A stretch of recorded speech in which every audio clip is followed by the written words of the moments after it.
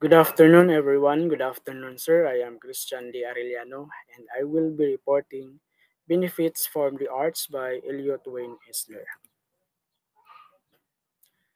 Elliot Eisner was a professor of art and education at the Stanford Graduate School of Education and was one of the United States' leading academic minds.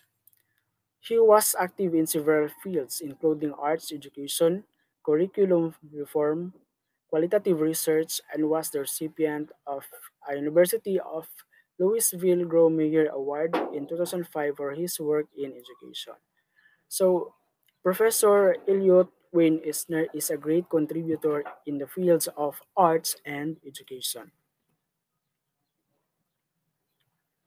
The term artistic literacy is the knowledge and understanding required to participate authentically in arts. And the term creativity is a process of having original ideas that have value. The limits of language are not the limits of cognition. We know more than we can tell. In common terms, literacy refers essentially to the ability to read and to write, but it can be reconceptualized as the creation and the use of a form of representation that enable one to create meaning. Meaning that will not take the impress of language in its conventional form. Literacy is associated with high level of cognition. For example, in painting, when you observe a painting, you can provide a lot of interpretations. You can give lots of perspectives because a painting has a broad meaning that cannot be described through words. In short, in each form of arts has a wider and broader interpretations that we cannot describe in words. Somatic experience. Somatic means bodily.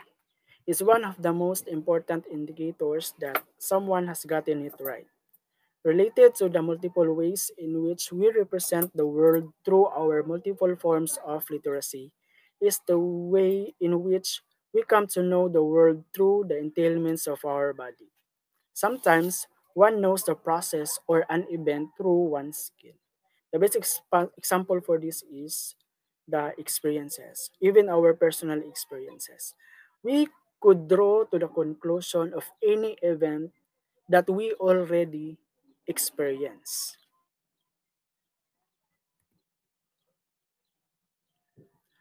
Open-ended tasks permit the exercise of imagination. An exercise of the imagination is one of the most important of human aptitudes. It is imagination, not necessity, that is the mother of invention. Imagination is the source of new possibilities. In arts, imagination is a primary virtue. Example of this is drawing up poster making. Poster making is one of the most broadest meaning in terms of arts. You cannot start to draw a poster making without imagining the end product of your work.